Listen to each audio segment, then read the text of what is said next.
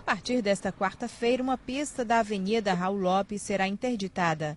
Os veículos ficarão impedidos de trafegar na via no sentido Universidade Shopping. A interdição será necessária para a finalização de parte da estrutura da ponte João Isidoro França, a instalação de treliças pré-moldadas. Na tarde desta terça-feira, parte da avenida já foi interditada para a instalação das primeiras treliças. A gente precisa fazer o lançamento da estrutura pré-moldada que a gente fabricou, está aqui estocada no canteiro, por cima da pista da Raul Lopes.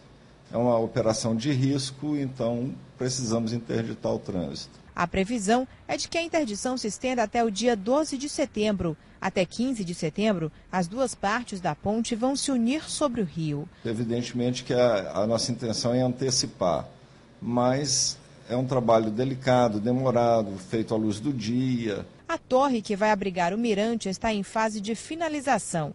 Até o final de outubro, toda a estrutura de concreto estará concluída. O prazo para a conclusão da ponte é o mês de dezembro.